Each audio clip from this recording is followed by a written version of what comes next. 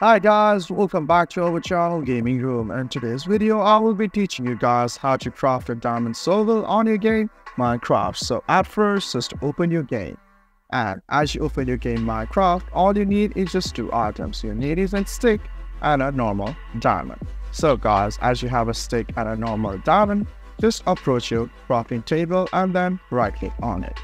And as you right click on it, you can see this box where you can craft the item. So at first select your stick and then place it like that, and after that the diamond at the top, and as you place it you can see a diamond shovel has been ready.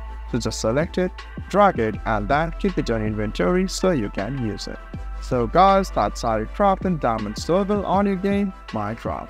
If you find our video helpful, please leave a like and please do not forget to subscribe our channel. Also hit the bell icon to get updates with our latest videos and drop a comment for reviews and more content like this. I will see you guys again in our next video. Thank you for watching.